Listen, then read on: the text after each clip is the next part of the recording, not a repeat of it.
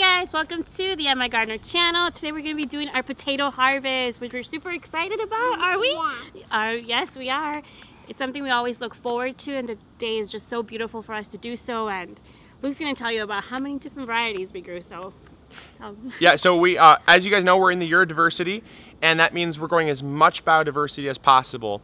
We planted one row of each variety of potato, and since our beds are 12 feet long and we could fit one row per foot, we got 12 different varieties to harvest. Now, I did make the mistake of not labeling each row, which was oopsie on my part, but it's going to add more fun for the harvesting process because we'll know once we pull them up what they are, but I don't know what I planted. I know what I planted, but I have no clue where what is in the bed, so that should be fun.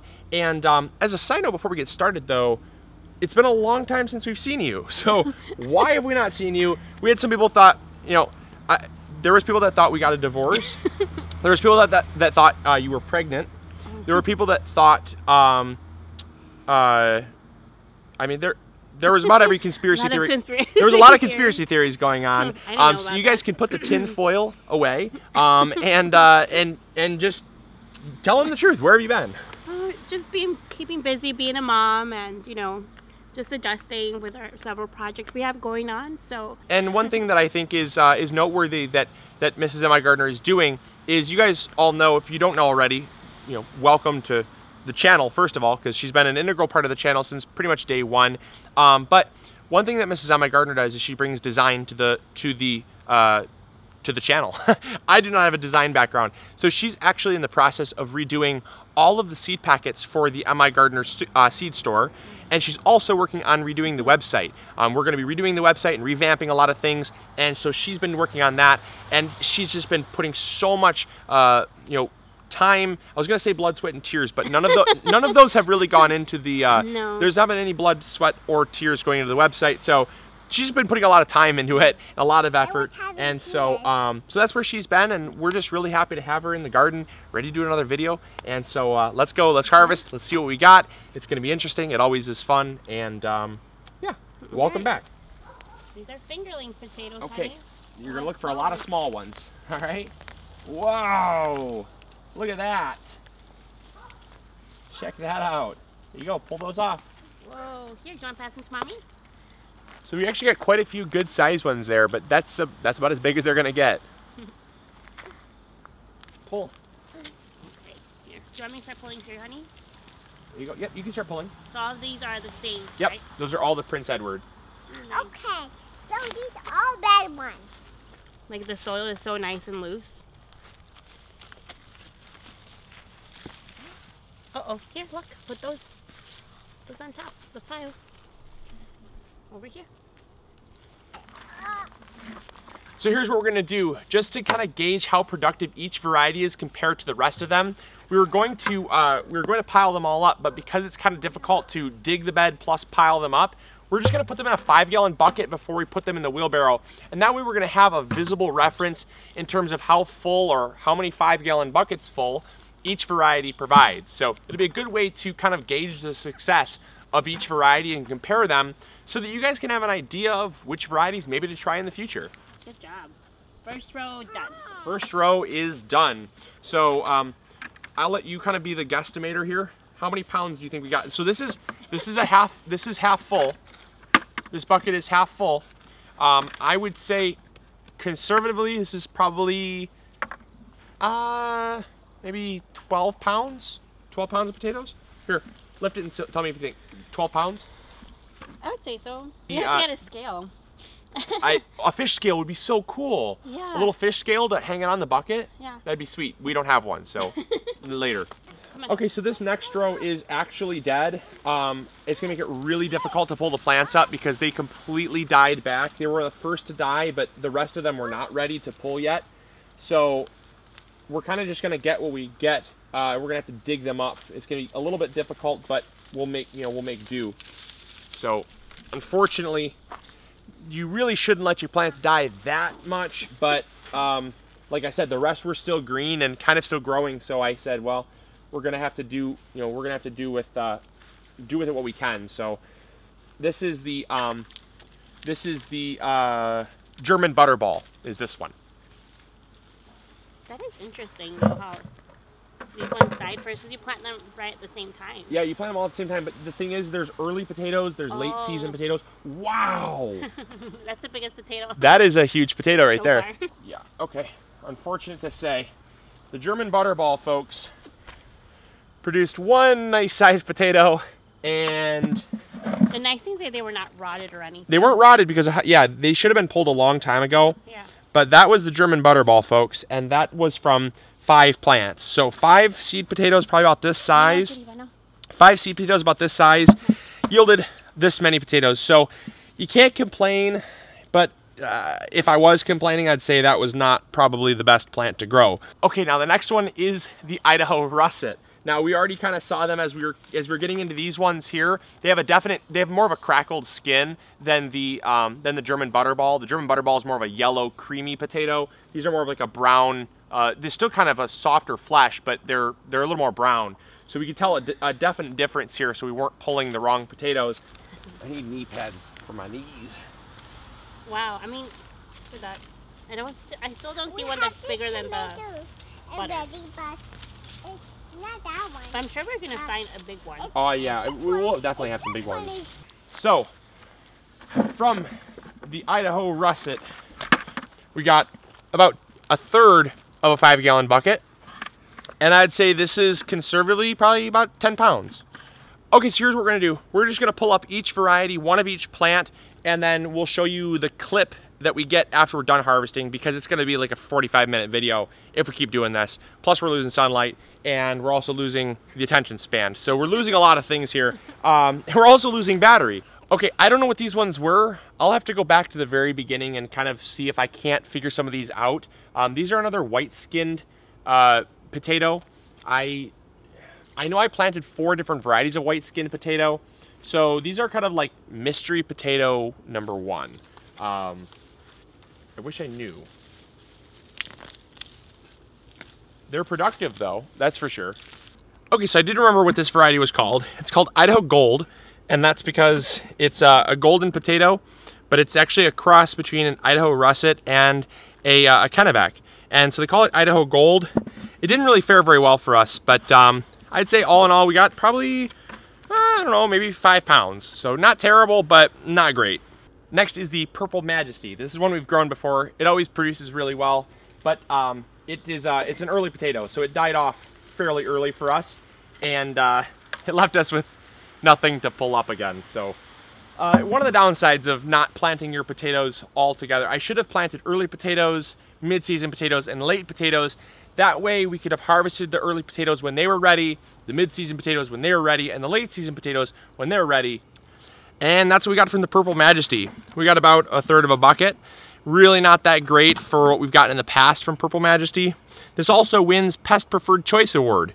In comparison to all the other varieties, these definitely were plagued by pests like pill bugs the most. They really just chewed up the life out of some of these, and they're pretty much just goners. So these are most likely going to be picked through and eaten first because they probably won't have that long of a shelf life, but really disappointed with this year's Purple Majesty haul. All right, so you can hardly see us, and that's because it's 9 o'clock. We've lost our daughter's attention span, we've lost the battery life, and we've lost the sun. So we're just gonna pick it up tomorrow where we left off. But we did finish up harvesting this, well, you can't even see what it is. It looks like, but it's actually the Irish Eyes Yellow. So this Irish Eyes Yellow is an Irish potato, and it did fairly well. It got a little scabby, was not in love with that, but it's not as bad as some of the others. And that's because it's an Irish potato. It's very important you get the pH right. And it's edible still. It's edible still. All I do is just eat it sooner because it'll affect the shelf life. But we'll skin them and eat them and whatever you want to do with them. But yeah, are we gonna see you tomorrow for the other half? Maybe. Stay tuned. Yeah, well, you'll find out. All right. See you guys tomorrow morning. So it is day 2 of the potato harvest. Unfortunately, Mrs. Emma Gardner is not with us today.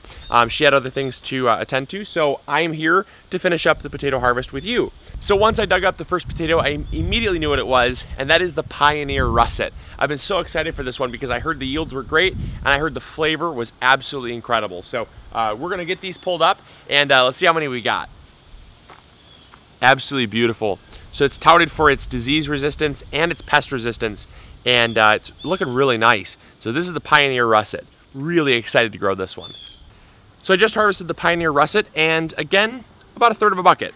Not terrible, but really not great. The fact that we planted 5 seed potatoes per row is telling me that there's a common trend here, and that's that we just had a poor year for growing potatoes. You know, this is obviously nothing to complain about. It's gonna be food on our table, and we're gonna really enjoy these well through winter, even into early spring. But the fact of the matter is that potatoes this year were just poor.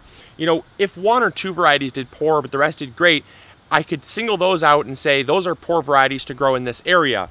But because they're all doing poor, I could chalk that up to growing conditions. And I think one of the biggest issues that we've had so far with our growing conditions has been the spring was really, really wet. At first, I thought that it was the summer was kind of dry. But the more I thought about it, I remembered I planted the seed potatoes just before June. And June was our wettest month on record. We had about 5.5, almost 6 inches of rain in the month of June alone.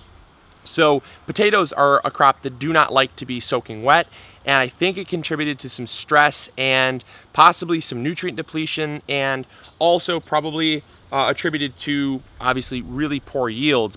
So yikes, the Red Norland did not pan out well. Out of 5 seed potatoes, we got this many potatoes. So pretty much we got exactly what we planted back, with a few extras in there. All right, the next potato is the Russet Burbank. Now this is a larger russet potato, typically more like what people would consider an Idaho russet. It's the mainstay variety that is grown in Idaho. This is not Idaho, so it'll be interesting to see what we get. All right, so much better on the Russet Burbank. Really, really excited about this one. This is easily a half bucket full, and they're dense. They're pretty dense potatoes.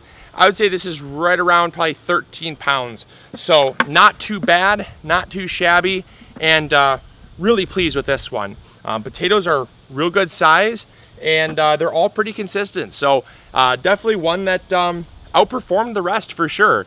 I would say it kind of tied the King Henry, so not too bad. And we got one more variety to pull, and that is the Yukon Gold. So that one always is pretty much everyone's favorite. So we'll see how that one kind of compared, because that's actually one of the more popular varieties amongst all the varieties we grew. So it'll be kind of interesting to compare that one to the rest. So as they say, I think we saved the best for last. The Yukon Gold definitely outproduced all the other varieties, and I'm really, really happy with this. This is 2/3 of a bucket, definitely right around 17 to 20 pounds. Super stoked about this. This also is definitely a reason why it's a fan favorite, because even in terrible growing conditions, in a season that grew potatoes like absolute poop, we managed to get quite a lot of Yukon Golds. So I can definitely see why people still love it, and it definitely ranks up there in #1 for the for production for this year. Now this is by no means a stellar harvest. We've gotten about 7 gallons of potatoes from our best year when it comes to a single row of potatoes.